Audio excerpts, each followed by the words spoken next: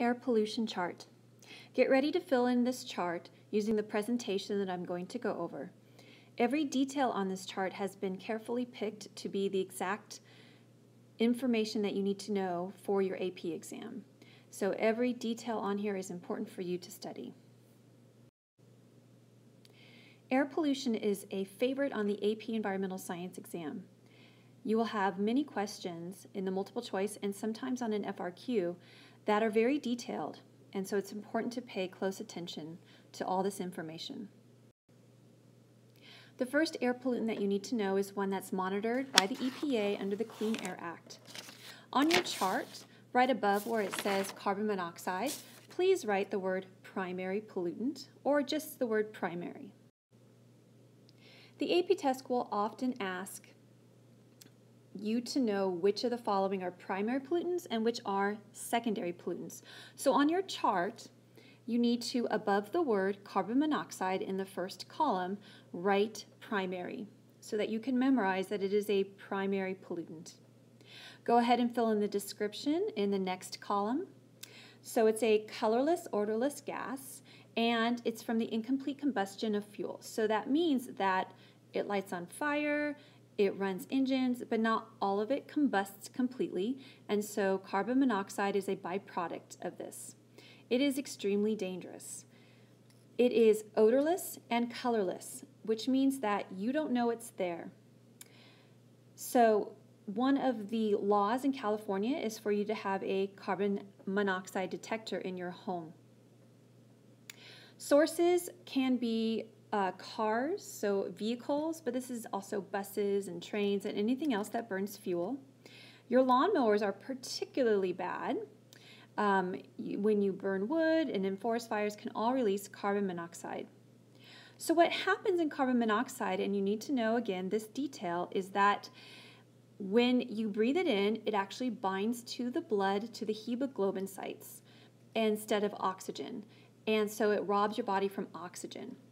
So when people have a carbon monoxide leak in their homes, they often feel like they have the flu, and they go to bed because they think they have the flu. And if they don't get out of that home, it can cause death. And there have been some tragic news stories about families where the kids have died and their parents wake up, they think they have the flu, but they don't have the flu, and it's tragic stories. So don't play around with carbon monoxide. What have we done to improve carbon monoxide? We put catalytic converters in cars, and that started in the 70s and 80s in cars. It reduces that. It's an apparatus on your car. We ventilate like stoves better. So above your gas stove, you have ventilation pipes, and we do a better job with that. And in California, it's a law to have a carbon monoxide detector in your home. The next pollutant is also a primary pollutant, so in that column above where it says sulfur dioxide, go ahead and write the word primary. Sulfur dioxide is a colorless gas, and it really comes from coal. So that's the big thing, is sulfur dioxide comes from burning coal for electricity, and most of it does. So a very common health problem for almost every pollutant except lead is respiratory problems such as asthma. So if you, for an air pollutant, write that on an FRQ for health problem, it will be right for almost all of the air pollutants. So if you can't remember something more specific, write that. And include the word asthma, because sometimes when FRQs are graded, they want a specific disease. So if you just put respiratory problems, it might not be as specific as they are needing that particular year. So just write the word asthma and you're good.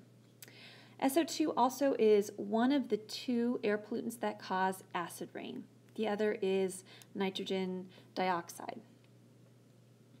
So what have we done to help improve it? We have something called wet scrubbers on coal smokestacks, and wet scrubbers capture SO2. You need to remember specifically that it is a wet scrubber. If you just remember the word scrubber, oftentimes it is not specific enough. You need to know that it is specifically a wet scrubber. All right, the next one we have are NOx, and you need to know that NOx really is both of these. So NO2 and NO, we just combine because they readily change into both forms in the atmosphere. They're constantly going back and forth between NO and NO2. So we just call them NOx. Now, NOx can be primary or secondary. So just know that it's both. So you can see a picture here. It is a reddish brown gas, and it smells bad, and it's very reactive in the atmosphere. Where does it come from? Well, exhaust pipes. So that's a huge source, especially in California, but also other forms of transportation as well.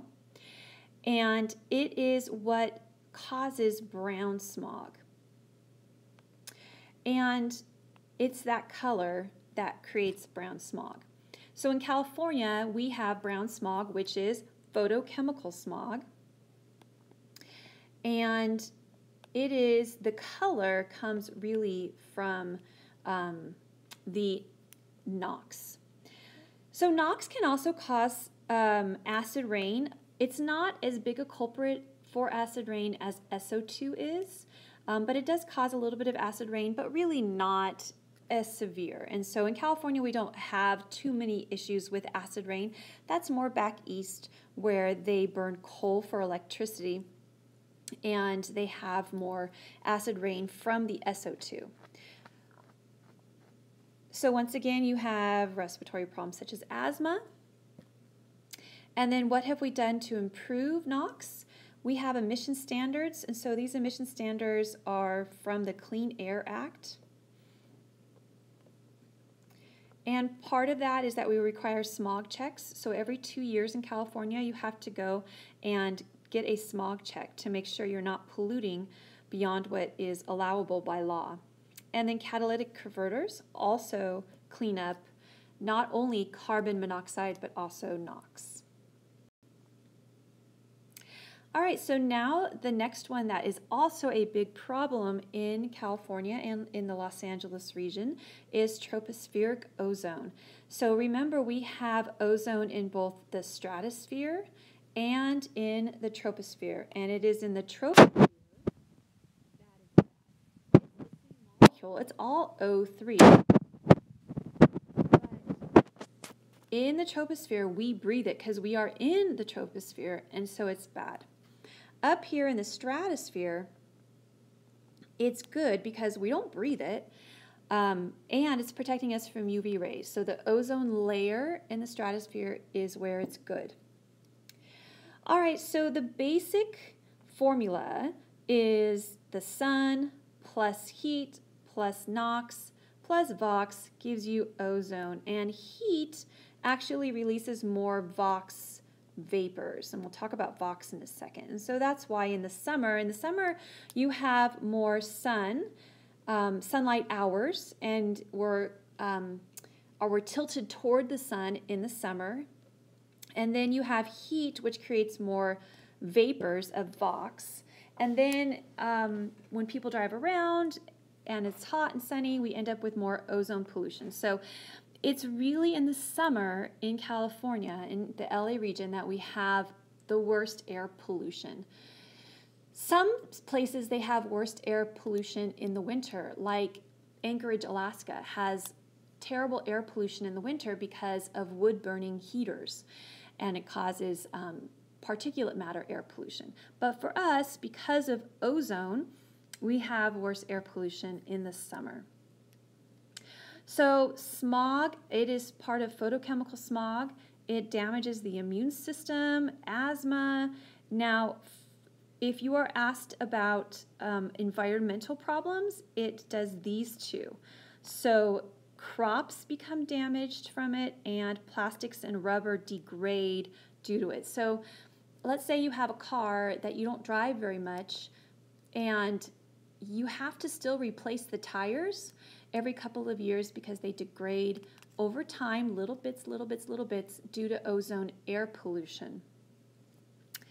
And we have made a lot of progress due to the Clean Air Act and the emission standards. So your car gets a smog check, and they also check for ozone, NOx. I'm sorry, they check for NOx, and NOx creates the ozone.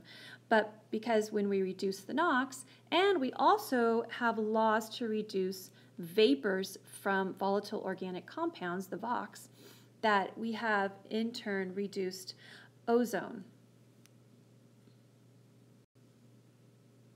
One of the things that you need to know, though, is that our Clean Air Acts have reduced the levels, but with global warming, we have hotter temperatures, and so we will probably get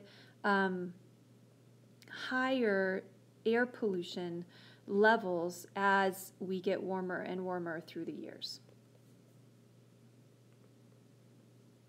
Global warming. Now let's go ahead and write our equations for tropospheric ozone. And so you have a spot on your chart to write the equations. So the first equation that you need to know is we have NO2 that comes out of an exhaust pipe, and then light from the sun hits it and splits it into NO plus O. Then this free atom combines with oxygen gas to create ozone. Now, NO is also an air pollutant. So NO2 and NO are both kind of do the same thing. That's why we call them NOx. Okay, then what happens is that the NO combines again with ozone, O3, to give us NO2 and oxygen. And so we're back where we started. And so it just kind of cycles that way. And the ozone levels never get particularly high except for VOX. So, but, ... VOX come in and stop this equation. The second equation.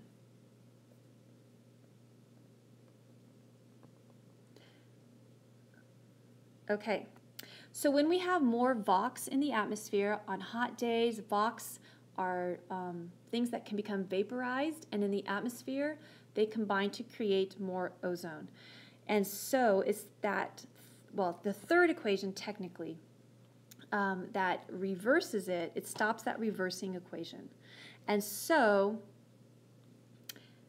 we have a buildup of ozone in the troposphere. And so you need to know all of this. You need to know that these two create ozone, but it cycles back pretty readily, and we never get a huge amount of ozone in the atmosphere normally. But then on hot days when we have a lot of VOX, the VOX stop this reversal, and we get a buildup of ozone. So we also put a lot of limitations on VOX, and this is one of the reasons why we have special gas pumps in California. We have these pumps that prevent VOX from escaping when you pump your gas. We know that they cause air pollution, and so we do a lot of things in California to prevent VOX.